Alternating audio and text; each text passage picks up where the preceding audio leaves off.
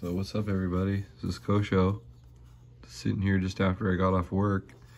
Just got the new Spektrum A5080 high voltage servos. They are a mid-torque and speed mini digital servo. There's 130 ounces of torque coming out of these bad boys at 8.4 volts.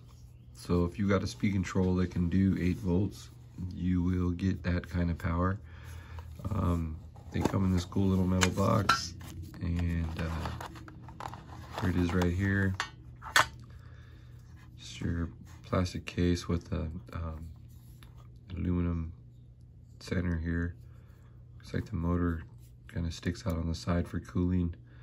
We're gonna plug them in and we're gonna center them, and I'll show you how to do that. We're gonna get these arms put on. We'll put the servos in the airplane. So we're gonna be working on an Extreme Flight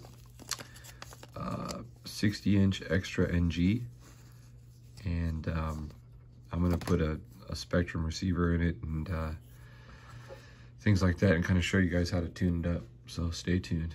Thank you. So let's show you some of the specs of the new Spektrum A5080 high voltage mid-torque mid-speed servos. Specifications here, well, same size as most mini servos. We're at 35.56 by 14.99 by 29.97 millimeters. The weight of these is 34 grams a piece. The torque at 6 volts is 110 ounce inches. The torque at 7.4 is 118 ounce inches. The torque at 8.4 volts is 130 ounce inches. The transit speed at 6 volt is 0.14. At 7.4 volts we're at 0.11, and at 8.4 we're at 0.094 at 8.4, so pretty fast. Bearing is single, gears are metal, the motor is coreless on these, not brushless, and the operating voltage is 4.8 to 8.4 volts. They are recommended for airplanes, and you're going to get a metal gear drive that's low wear, and very nice tight gear mesh here. There's no rattle at all on this. This is a very tight gear train. That's a good sign on these servos. So these are new.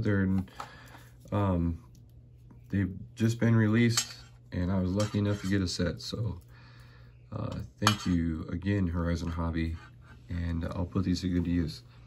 So that was it on the specifications.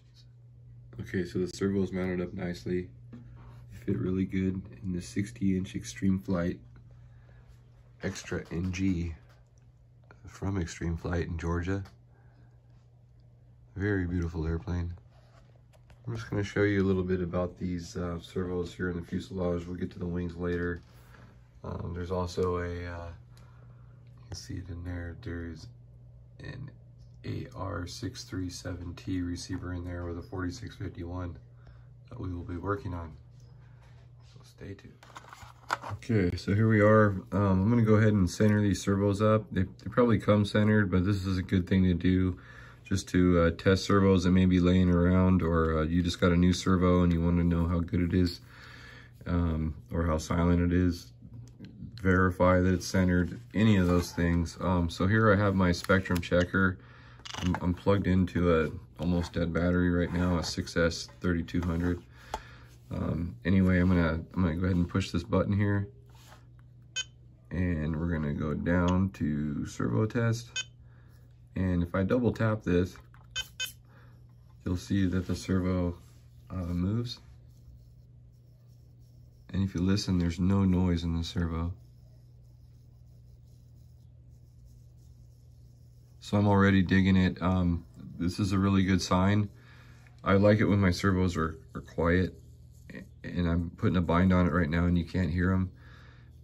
Sometimes you get some of those servos that are noisy and fluttery, and that tends to bug you. So these servos here are really, really smooth. In my hand too, they feel really smooth. So I'm sure these are going to be great performers. This is not as fast as they go. This is basically just a servo test that's moving the servo as far as it can go in each direction. So if I stop the button, this would be the center. So as you can see, my arm isn't centered. Sometimes it's the machining of the arms. but if I can get this off here. I pushed it on, I guess. Okay, so we'll center it. And then I would call that centered, and we can go ahead and put this in the airplane, and then we'll sub-trim it basically with the receiver once we get that far. So again, you know, that'd be full throw, that's centered, and then there you go. So that's as close as that's gonna get to centered. So that's a little bit on the servo tester. It's pretty cool. Okay, so we're done mounting the servos with the Extreme Flight long arms on them. And they're looking real good in the airplane.